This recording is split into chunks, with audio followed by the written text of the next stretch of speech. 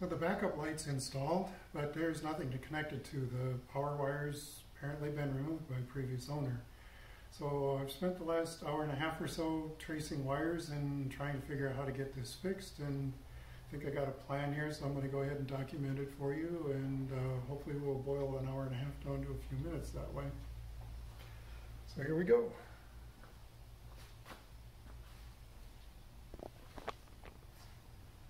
Process starts with the wiring diagram that's in the repair manual, and let me go over that for you really quick. Number 45 here, that's the backup light switch, which we'll see in the real world in a minute.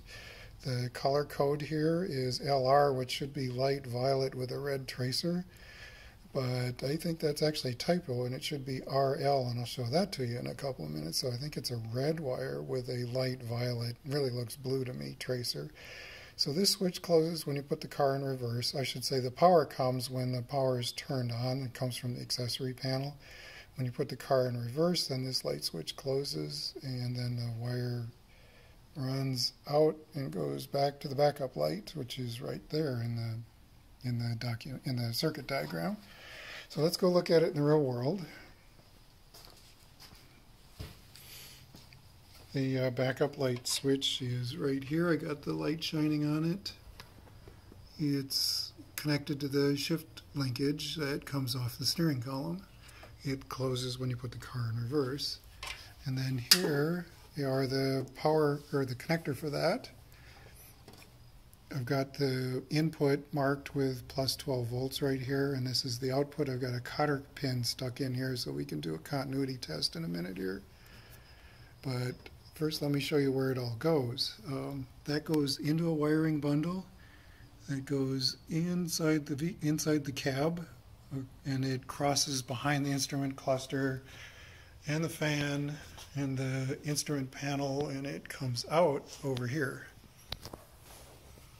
And here's our here's our wire right here, the red one with the blue or light violet tracer. That goes to a wiring bundle that goes down to the bottom of the vehicle into the passenger side frame rail. And here's where it comes out in the back. And here is where the previous owner clipped it off and then taped it back onto the wire bundle. So I've untaped it, and I've got a test wire connected to it that we're going to use for a continuity test. That comes all the way around back here. It's connected to my voltmeter, which is set up to do continuity tests. And so if everything's working, if I touch this lead right here, we should get a tone, and we do. So if I hook everything back up, we'll have, and then you put the car in reverse, we'll have voltage all the way back to that corner. So the last thing I need to do is run a lead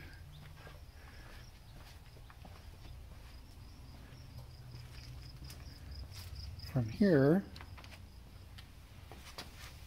a new lead to replace the one the previous owner removed under the rear cross member, to our new backup light. Actually, it's going to go right in here, right there. So that's what I'm going to do next.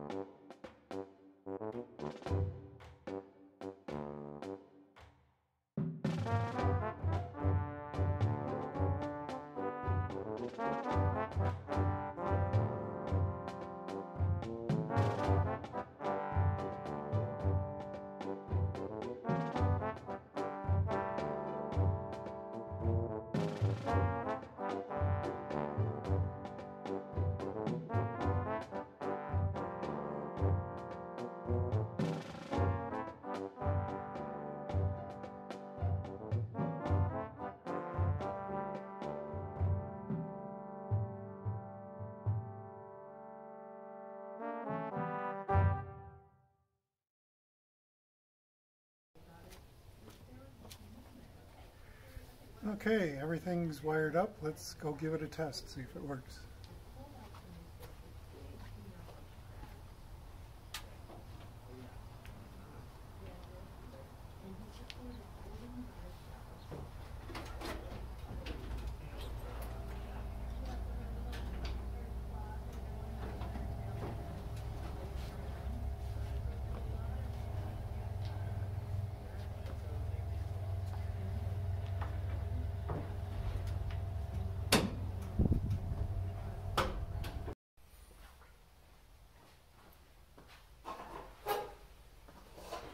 And there you go. The backup lights are working, and that's our project for today.